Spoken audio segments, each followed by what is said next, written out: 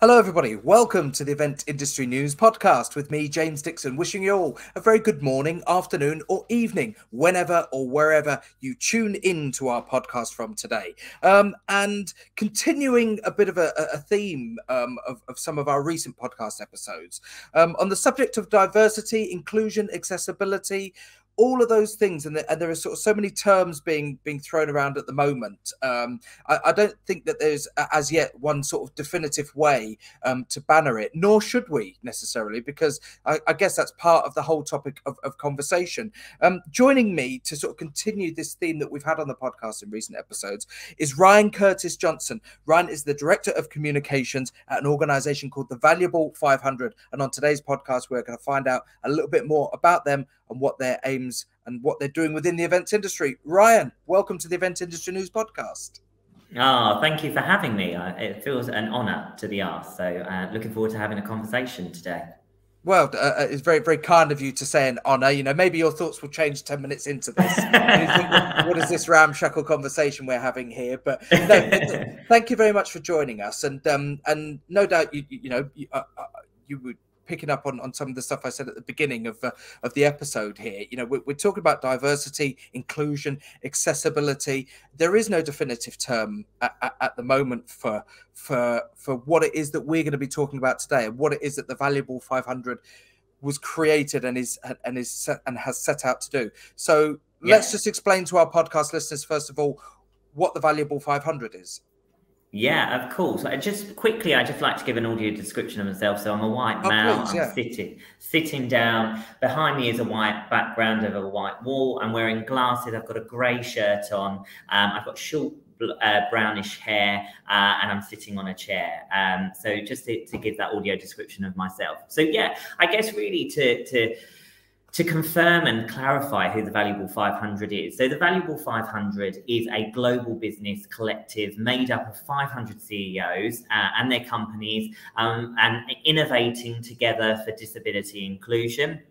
We're the largest CEO network in the world. Well, I have to caveat that with a close second. We're actually second. Number one is obviously the UN, but I'm happy to say that we're second on that one. But yeah, I like to say we're the first because it's primarily what we're doing. All of these 500 CEOs and their companies have joined by making a commitment to action for disability inclusion. And now they're beginning to work together as a collective. So all of them, whether in silo groups, but as a collaborative approach to drive system change. Our founder, is Caroline Casey. She likes to describe herself as an activist, but also a troublemaker as well. She's registered blind as well, and really believes in the philosophy as if you can drive disability inclusion within the workplace, that will inevitably trickle out in society, and we will see then change in inclusive, inclusion and what inclusion is all about.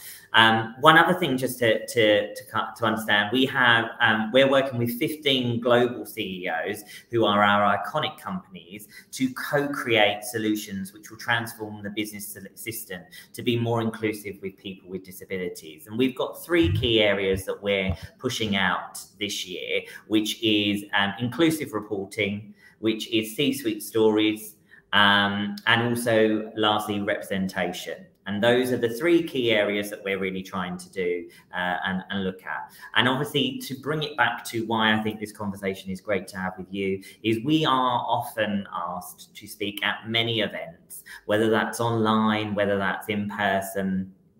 And I think one of the key things that we're constantly standing by, which is something that I'm extremely proud of to be able to push back on, is that we do not participate in anything unless we know it's fully accessible. And if it isn't, we will then say no. And that's an important conversation to have, because there are many things that often come up as to why something isn't being inclusive as such. Yeah. And historically, in the events industry, that comes down to budget.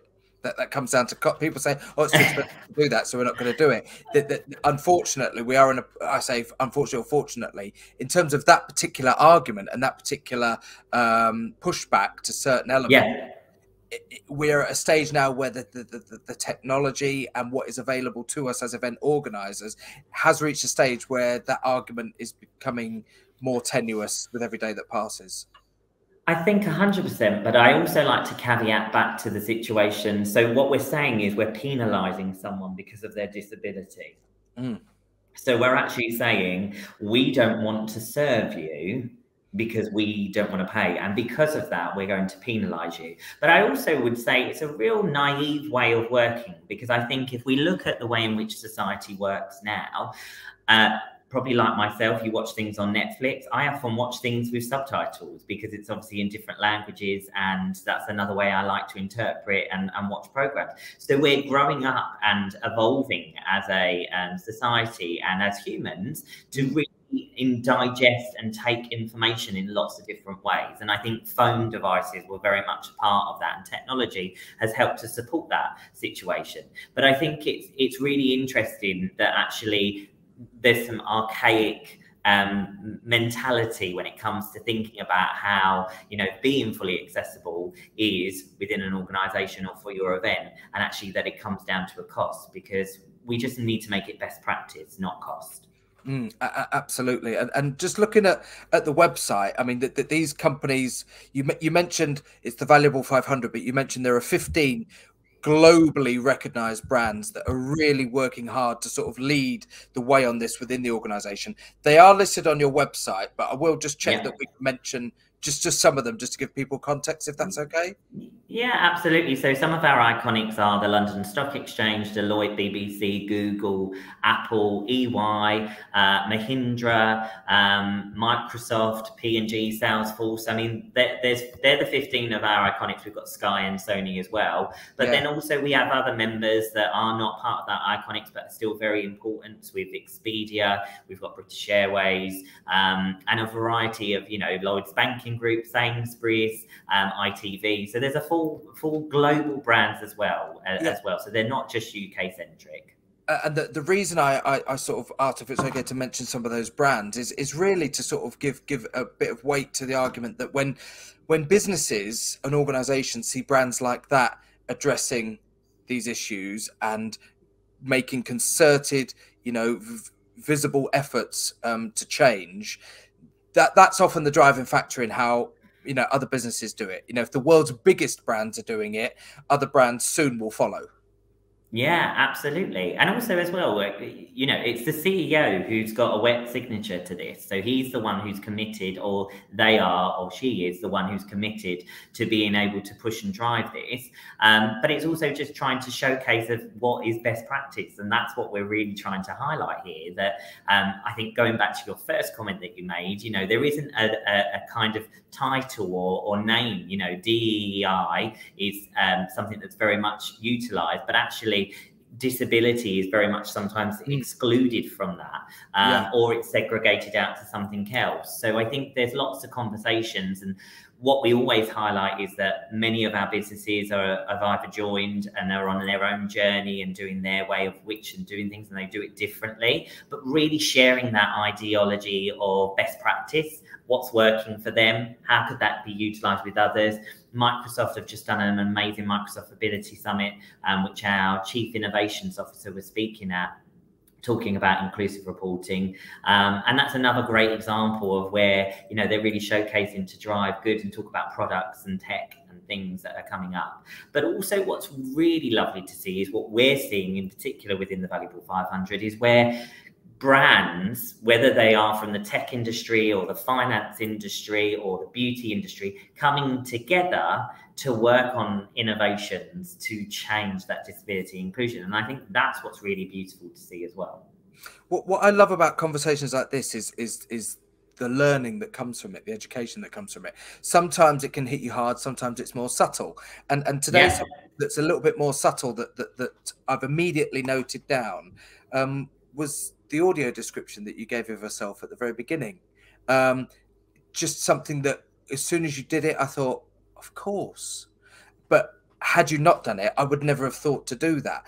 And when I think to some of the events that I'm part of the organizing team for and on the production team for, we have conference panels, we have people sat on stages who are delivering sessions and topics of discussion. You know, how hard really would it be for in that context for the chair to ask if there is anybody who is partially sighted in the audience, or just by a matter of course to ask those panelists to give a 10-second audio description of themselves before they dive into the actual start of the session. It's really not that difficult, but as soon as you did it, straight away I made a note of it. Yeah, I think it's really important to try not to put the emphasis on the individual to come forward, because if we constantly wait for that individual to come forward and disclose, maybe that person doesn't feel confident enough because they've obviously, not felt comfortable enough to come out and work in their own workplace, or they've had a bad experience when they have done it. So again, it's coming back to what's best practice. Well, if we just change that narrative slightly, and I hate this word with a passion, but it's the only word at the moment. So if you do, James, come up with or know of any other words that I can help to change, normalizing it. Because unfortunately, that's what makes this stand out, is because it's not been normalized. So the request, but often as well, we shouldn't just look at this as being a disability inclusion requirement. It just makes it accessible for all, because some people who prefer to, maybe listen to something more than watch something, or prefer to watch something with captions underneath rather than listen to something.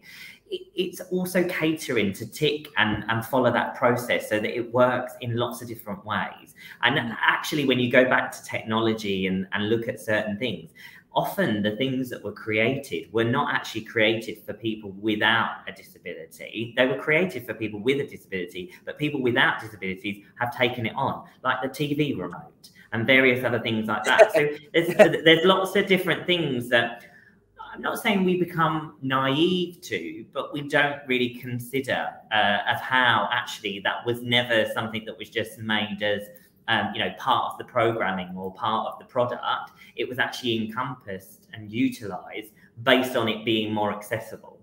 Yeah. And I think that's how we need to consider it. And there is an evolution taking place, and it has been slow, but I guess I don't know about you, I feel like there's a sort of almost like an undercurrent of gathering momentum taking place. Yeah. Because, if you look just in our own sort of very niche world of event industry news and the podcast, I said that we've had this topic of conversation several times in the last 5 or 6 months on this podcast.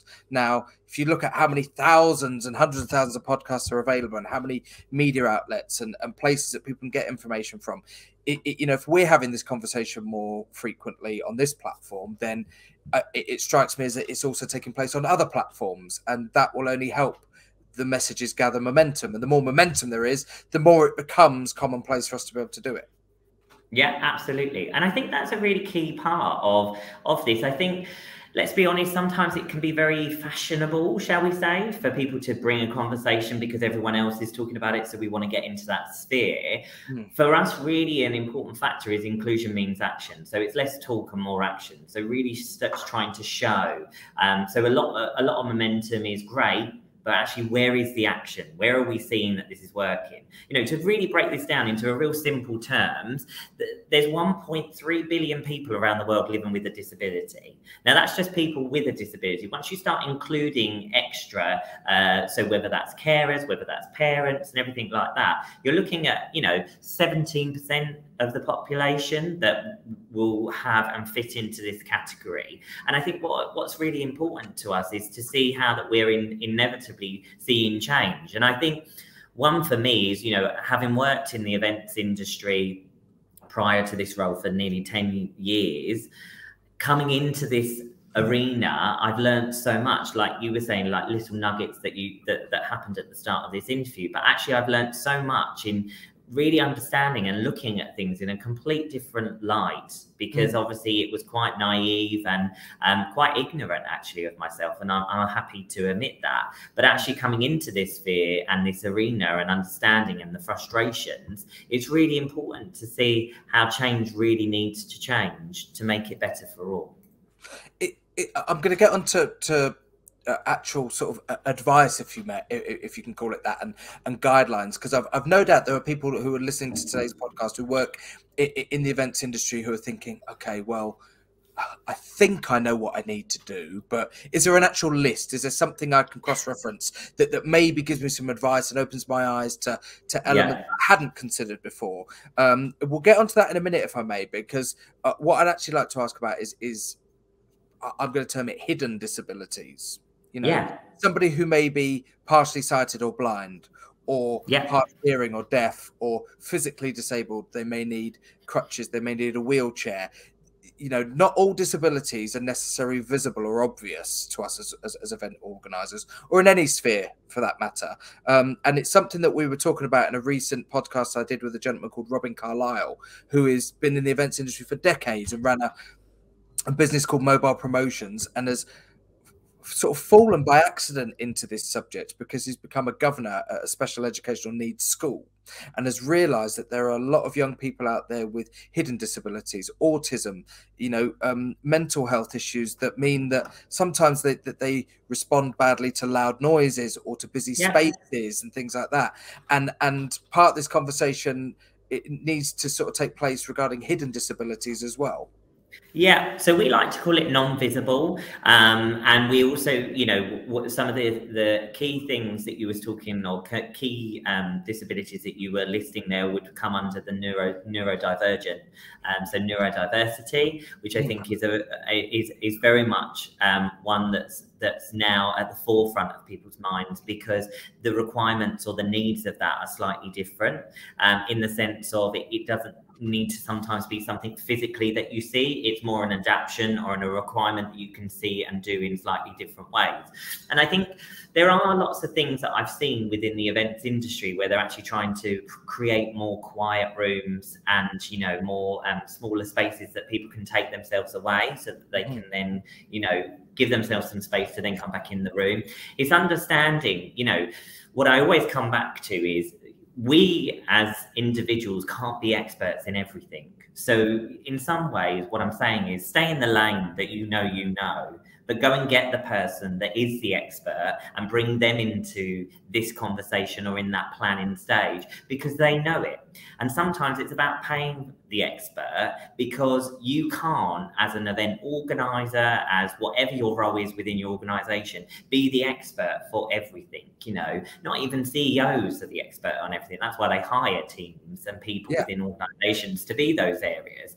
So we think it's really important. It's not a weakness, and it's not like, oh, saying that you're not qualified to be able to then produce or deliver an event, but bringing in those people that are those expertise and making sure that, you know, then catering for a variety of disabilities, whether they're visible or non-visible, and actually understanding what those things are, and then creating spaces and areas that those people feel safe and comfortable, and that all their requirements have been met. And that starts off the offset, because let's be honest, unless you ask the question, you'll never know what those requirements could be. But also as well, it's just about having that already in place to be able to activate should that requirement be needed. You've raised a point there about asking questions. Is there a reluctance on the part of businesses at the moment to ask the questions for fear of looking like they're either incompetent or not knowing what they're doing, or worse, run the risk of causing offence to people? You know, do people need to be a bit more honest and just ask the questions, knowing that it's better to do that than risk? Or not embarrassment is the wrong word, but I'm conveying what I'm trying to ask here, which is, no, you are. I think is there a reluctance? I don't know if it's a reluctance. There is a nervousness, 100%, because they don't want to get it wrong, and they don't know probably the best way to articulate it. So what is the best way to ask of any requirements? So I think sometimes it's about really keeping it plain and simple, in the sense of the same as you would ask for dietaries, or you would ask if someone would need accommodation. It's about asking, is there any additional requirements you may need to enjoy this experience, or how can this experience be?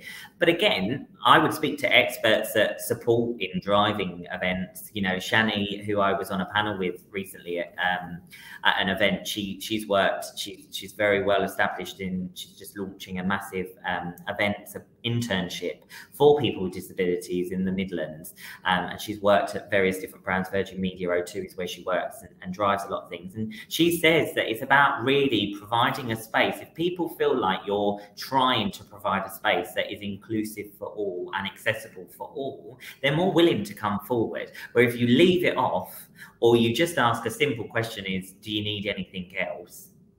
It doesn't really feel like you really care. So it's about really being caring and nurturing in that conversation with those individuals and allowing that space for that person to feel that they can disclose. But even more so, I think sometimes it's about putting things into place so that you know that actually it's already been delivered, so that the onus isn't on that individual to come forward, because there is that negative stereotype about coming forward sometimes in case it's a negative impact, especially in the workplace. You know, it feels like an element of non-progression. They don't feel like they can progress or they'll be supported. And I think if you see that delivered in the communications that you're pushing out as a business, as a brand, as an event, you really then change that kind of momentum and that feeling towards feeling like you can really bring your whole self to work, shall we say. Absolutely. And I mentioned before, we talked about the non-visible disability. Yeah. As you write, it is the correct term, about sort of having an actual list or actual advice for people. Is there such a thing at the moment? Has something manifested itself along those lines? Yeah, there's a couple of things that we utilise, that our director of events, Claire, pushes out to organisations of, here's some of the key things that you should be doing when you're doing and hosting an event, and the ways in which you can go about it. But also as well, within the Valuable 500, we have a directory. So we have a directory of suppliers. There's no bounce back or commission that we get on that. That these are people that are the experts in these areas that we can then align and push forward to the businesses that are part of the Valuable 500. And it's surprising how many people come forward and ask for those. And then they can then support them in that journey and that process on all aspects. And I think it's very hard to have a list, because then are you then sort of conveying the message? Well, unless you fit within one of these categories, we're sort of doing. And as I was saying before, sometimes people who don't associate themselves as having a disability will want some of these accessibility elements, because it's just the way in which they like to digest information, or, you know, like to experience certain things when they're attending events. So I think it's very hard. As much as we're sort of saying we want people to be able to feel like their needs are being met based on the disability they may have, there is also an element where it just makes it accessible for all, regardless of whether you actually disclose or come forward to have a disability. Well, exactly. And as you said, you know, you don't have to be hard of hearing to necessarily benefit from seeing closed captions on a screen, because it might just help you absorb and retain that information a little bit quicker and a little bit easier and in a bit more detail. You don't necessarily have to have a disability to benefit from some of the things that we're seeing taking place at events and being delivered at events, particularly in this, you know, in the specifics of this podcast. You know, that those elements that we're deploying, I think we're quickly realizing that they actually have wider implications and wider benefits. Yeah, and also a person with a disability, whether it's physical or whether it's visible or non-visible, they could be coming with a carer or a support or someone who's coming with them who doesn't have any of those. So although you're catering for that individual, you also need to cater for that person that might be coming to them, and that also reflects in just everyday life as well. So it's just sort of trying to get that balance right. But really just making it part of it and the conversation and part of the process from the offset, rather than an afterthought. And I think that's probably the biggest issue that you then do find. The subject of sustainability is an important one, and we've got to raise it whilst we've got you on today, because we've been, I won't say hammering this message on the podcast, but it was brought to my attention on the podcast many months ago that the conversation we're having about diversity, you know, inclusion, accessibility in events particularly, ties in massively with the sustainability discussion as well that the events industry is having. And I've said it several times, so forgive me any regular listeners who go, oh, here he goes, he's gonna say it. We do need to get away from this thinking that sustainability is about recycling coffee cups and about not using carpet in exhibition centres and about watching our carbon footprint and encouraging people to use public transport. Yes, it's all of those things, but the diversity, inclusion, the accessibility discussion that we're having today plays as big a part in the whole sustainability topic, doesn't it, Ryan? Yeah, exactly. It does. And basically, I think one of the key things about it is understanding that the SDGs, the Sustainability Development Goals that the UN push forward, will really also, you need to go and look at SDG 10. SDG 10 is inequalities. And the key here of what we're saying, I know you just talked about carpets in an event venue and all of that kind of being environmentally friendly. When you remove the carpets within an event space or in a conference centre or whatever, you're actually making the acoustics a lot harder for a person who may have hearing or, you know, maybe needing to, you know, for that background noise. And that doesn't help. And so actually, it's not just about being environmentally friendly. It's about the inequalities that then caters for that individual and that individual's experience when they come into your event. The same as when it looks at screens and the visual elements of it. If you're not catering for something for those that maybe have, you know, could be blind or have visual impairment, you're not really supporting any of those elements that individual has, which means it's not, you know, inclusive. And it's not just about taking away that. The same as the screens, having an additional screens to put the captions on. You know, it's not doing that because, oh, we just want to have extra screens, but are you really looking at the colors and the formatting of how you're displaying this imagery, this text, this kind of design? Could you strip that back? And, you know, I always like to go back with this. You know, I'm a bit of a cost saver myself. I like to save the pennies where we can. If you stripped back some of that additional costs that you did for production values or the goodie bag at the end of the day or the extra brownie or cake that you was going to have in the breakout, you know, lunchtime or tea time, and utilize that money that you were going to spend on those individuals for doing, you know, live captioning or making your event inclusive, that would change a lot of things, because actually that budget wouldn't come into it. Because does anyone really realize that one less thing was in the goodie bag, or that there was 4 options of cakes? Instead, you just change it to 2 options of cake. Do you know what I mean? I think it's just trying to be smarter. But sustainable, the sustainability side is about it being fair for all. And if we're not seeing that justice being done when we're thinking about it, and we just remove things because well, that ticks that box, you're inevitably unticking another box within that. So another key point that I was talking about recently with someone is a lot of businesses align themselves to those SDGs and they say, you know, we fully support these, but actually they're not practicing what they're actually trying to preach there. And again, that comes back to what I'm trying to say here is inclusion means action. So we really need to push and drive that to really sort of support that accessibility for all. It's how far away are we realistically of it being a topic that is no longer a topic, if that makes sense? Because at the moment, I don't know if that makes sense. It makes sense in my own head, but you know, this is something that we're discussing almost as like a separate entity and a bolt-on to the events that we're running already. Right, we now have to offer this element as well. Whereas hopefully, you know, in a few years' time, it will just become part of organising an event.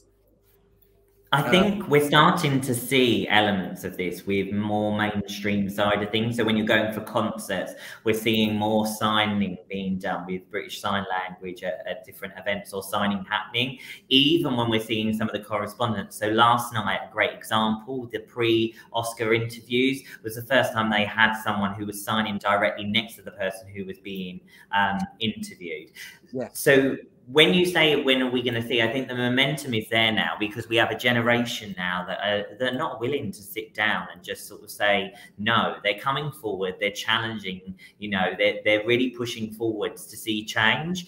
And, you know, that's occurring in all elements. And when we look at the things that have occurred within the lifetimes that we're experiencing at the moment with Black Lives Matter, but more importantly, not more importantly, that's an important factor, but also most recently with the pandemic, you know, a caveat to just go back to, a lot of organisations, a lot of things, maybe even events, where it couldn't happen online. Within 17 days, and that is right, within 17 days, most businesses are online.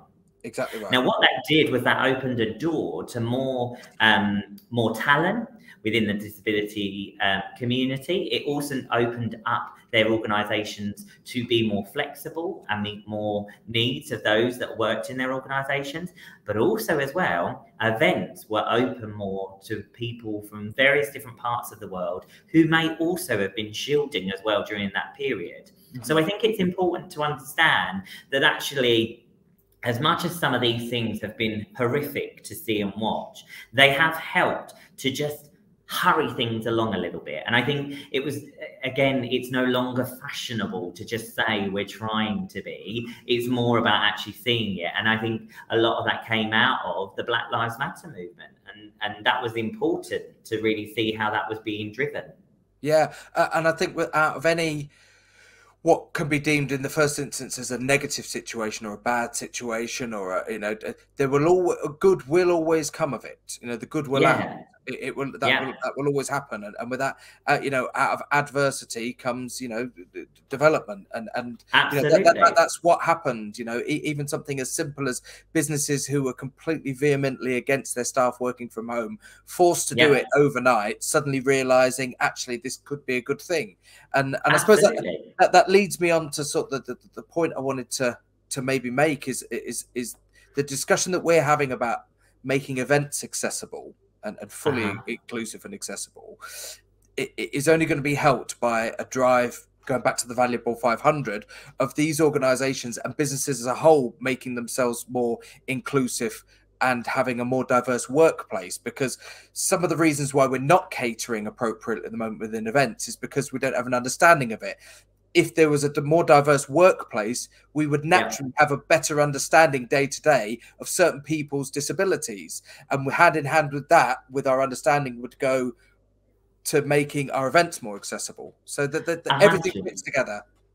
There is a missing element of data, unfortunately, with all of this. A lot of organisations don't know how many people have a disability within their organisations. When we look at DEI, it often looks at diversity, equality and inclusion, but it actually sometimes really looks at more sort of gender and race. So disability is not always caveated into that. It's seen as a separate thing.